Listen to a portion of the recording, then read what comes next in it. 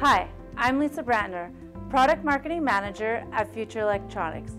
According to market research, the global MEMS microphone market is expected to reach $2.9 billion by 2024, growing at 11.7%. This is being driven by explosion of voice interfaces across many segments, including voice assistant solutions, hearing aids, Internet of Things, and automotive applications.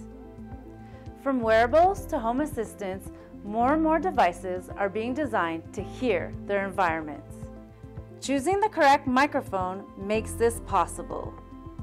MEMS microphones are a newer technology and growing quickly in the audio market thanks to several advantages over traditional electric condenser microphones.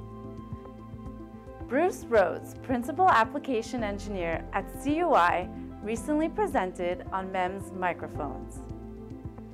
You can view this webinar hosted at Future Electronics at the link below.